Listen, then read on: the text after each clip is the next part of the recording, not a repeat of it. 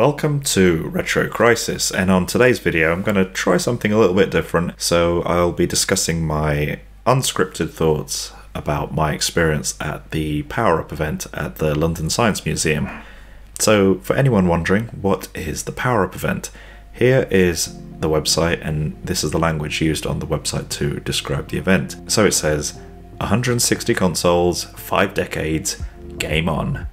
This hands-on, fully interactive gaming event features the very best video games and consoles from the past 5 decades. From Pong to Pacman and Minecraft to Mario, there's something for everyone. Whether you're a retro games fan, a serious gamer, or just want to beat your family at Mario Kart. Play against friends in multiplayer showdowns, rediscover your childhood favourites, and test out some of the latest virtual reality experiences at this ultimate gaming extravaganza. And then it's got a link to the floor plan, and it says, will you make it onto our leaderboards?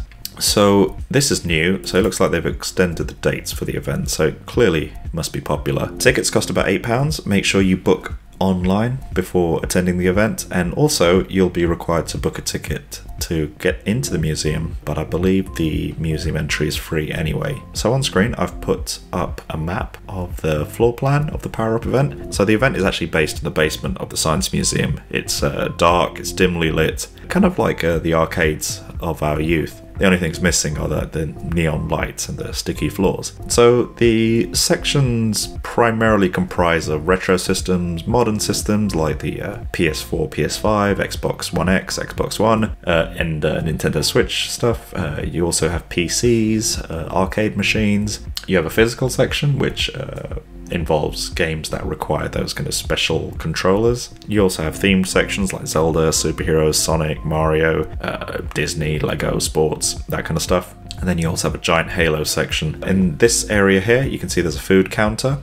Just be careful, the food is quite expensive. I think cans of soft drink were like over £2. So you might want to get your lunch before you attend the event, otherwise prepare to pay above the odds. So who is the target audience for Power Up? The actual event was full of loads of children and teenagers, and I think it was mostly down to the fact that it was the Easter weekend and all the schools are closed, so you know, parents are going to want to take their kids out to have some fun. It was nice to see the children like absolutely glued to the screens. You know, they were mesmerized by all the games there, and it was nice to see the parents also having a good time. I mean, I lost track of the number of times I heard parents say, oh, I had that game when I was your age, or, you know, kind of fawning over games they would have played as kids, or, you know, just seeing the systems for the first time in many years. It was heartwarming, it was nice, and I am glad to say that the crowd at the event were very polite and very civil. Everybody was very courteous and didn't hog any system. There was always a system free to play, so you would never have been waiting around for too long to get a turn on a system. I was very grateful to get a chance to play on a Jaguar 64 and an Amiga CD32. A really cool area at the venue was this timeline area at the back. Basically it was a row of tables, and on the tables you had one of each retro gaming system just kind of sat side by side in chronological order, and it formed a kind of a timeline of systems. I felt like this was the most educational part of the event. Above each system there was a small placard which kind of had some fun facts about each system. So as you moved on to each system in chronological order, you got to read a little fact about the system, you got to use the controller, you got to actually play a game on each system too. It was a nice bit of time travelling, it was a lot of fun, I enjoyed that a lot. So while my slot was about 2 hours, I was kind of done within an hour or so, maybe an hour and a half. I think I'd got my fill at the event due to various reasons. Firstly, I think it was down to the selection of games there. It was truly a smorgasbord of D-list titles.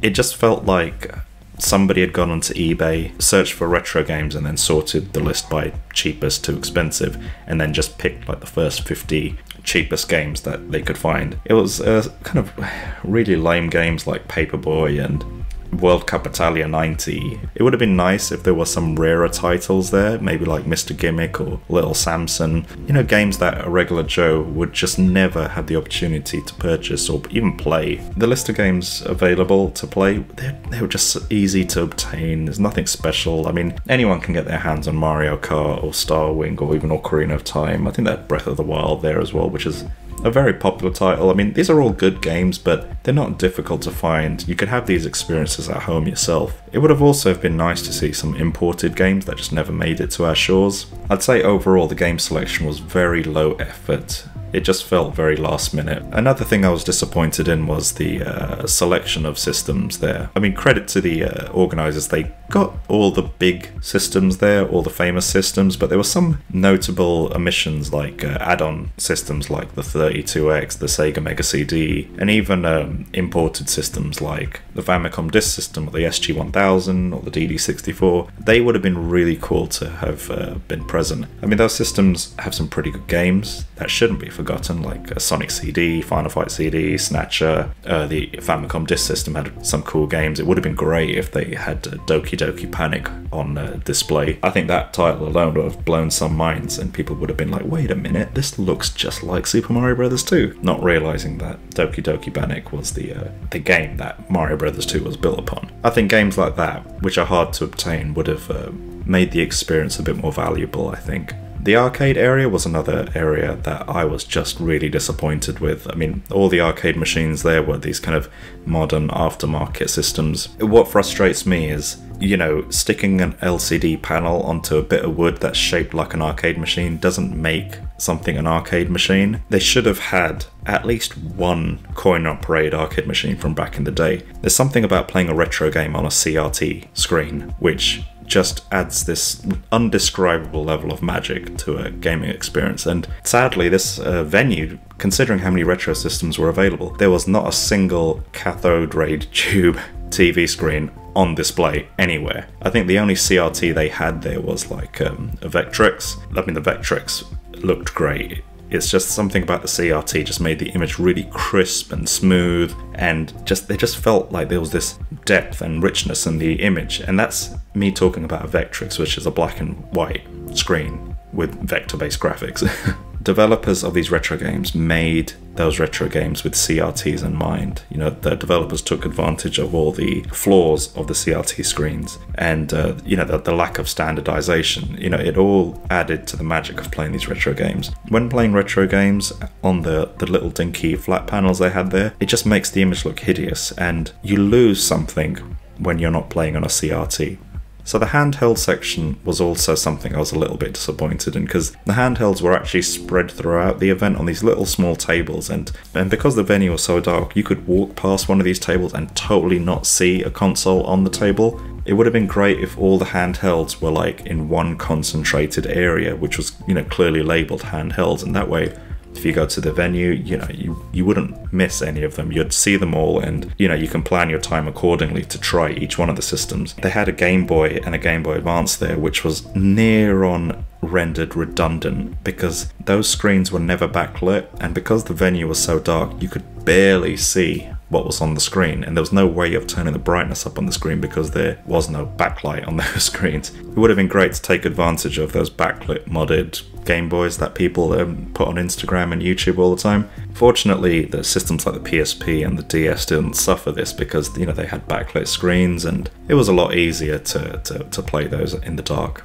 I think my favourite section was the section labelled physical, and this area had games that required specialty controllers. So you had games like the Donkey Kong game on the GameCube, which required the bongo drums. I forget what it's called. You also had that fishing game on the Sega Saturn that had that fishing rod controller. You had Guitar Hero and people playing Wii Sports. I thought this area was the coolest because it came closest to providing experiences that are not readily available at home and not, you know, particularly easy to emulate on a PC, for example. You know, using controllers that require more than a D-pad or an analog stick is always fun. Hopefully next year they will consider making this area larger and expand on it with more games that require specialty controllers. I fully respect and appreciate that I'm probably not the target audience for the Power Up event. You know, I've been so far down the rabbit hole of retro gaming for 20 plus years, not much surprises me anymore. I fully accept that the selection of games there isn't for me, so I cannot recommend Power Up to kind of retro gaming nerds. However, I can absolutely fully recommend the event for casual gamers, or maybe even just gamers that are,